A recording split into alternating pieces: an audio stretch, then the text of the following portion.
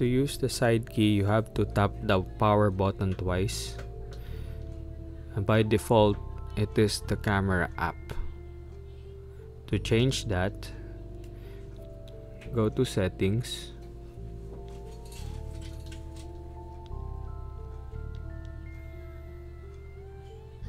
Then tap search, and then type in side key. Okay, once you tap side key, on advanced features, go to side key. And then tap side key again. You can toggle it on or off.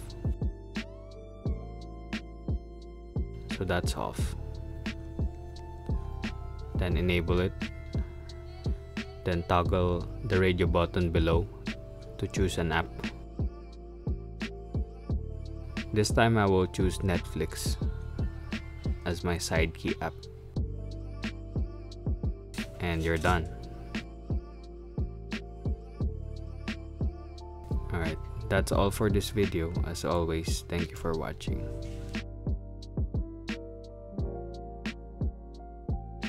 너 그냥 좋은 생각만